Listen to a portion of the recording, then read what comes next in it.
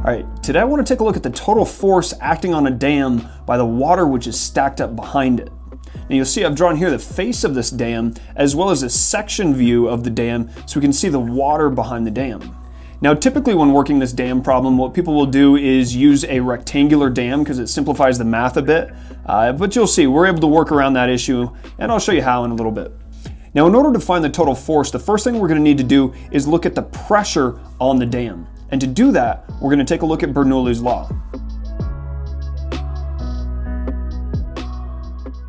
And we're going to apply Bernoullis Law to 2 points on the fluid acting against the dam. The first point being the surface of the water. The second being at some height h above the base of the dam.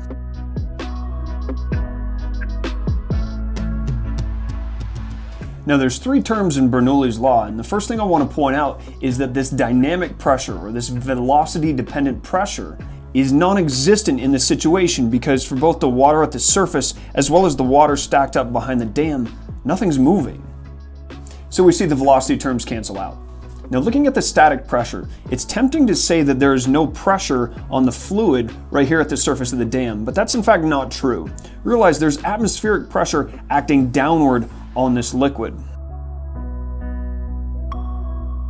Now the atmospheric pressure may seem small relative to the pressures which are going to form due to the water stacked up behind this dam. Realize we do need to account for this.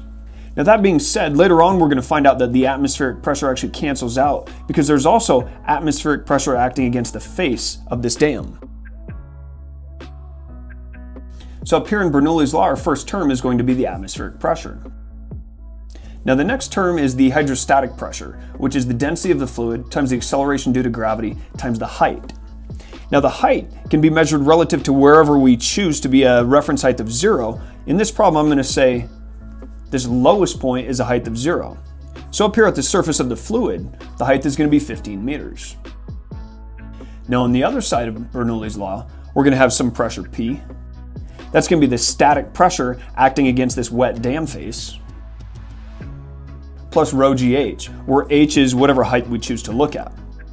Now in rearranging this equation a little bit, we come up with an expression for the total pressure against this wet face of the dam.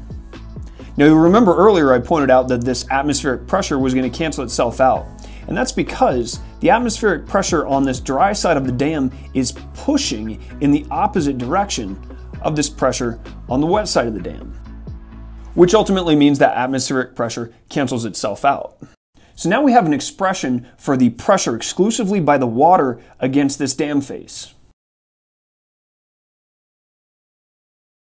Now plugging in our values for density and gravity into this function, we get an expression for the pressure by the water as a function of the height above our reference height. And really all this is saying is as we move down the dam face, the pressure by the water is increasing. Now we're at the point where we have to be a little bit careful. See, it's tempting to take this function for pressure and try to apply it to this entire dam face universally. The issue being this dam tapers as we move towards the bottom of the dam. And as a result, we have to be a bit careful in how we calculate the force by the water on each section of the dam. So what we're going to do is slice this dam into infinitely thin slices.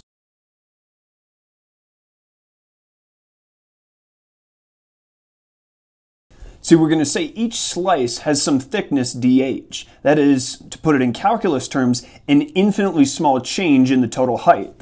And the reason behind that is because force is given by pressure multiplied by area.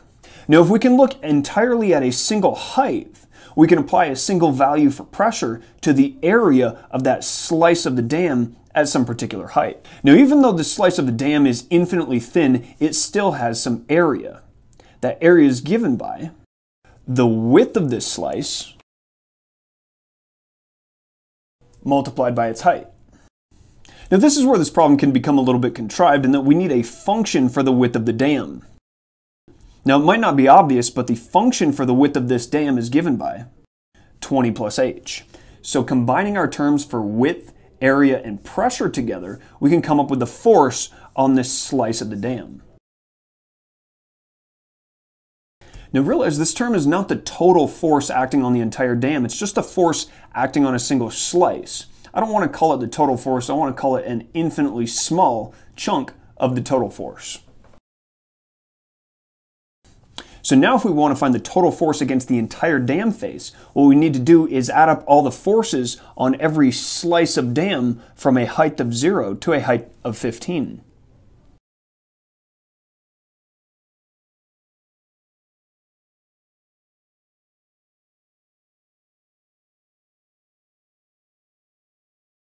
And we find the total force against the entire dam face is 2.65 times 10 to the 7th newtons. So this has been how to solve for the total force acting against a non-uniform dam. And on that note, that's all for now.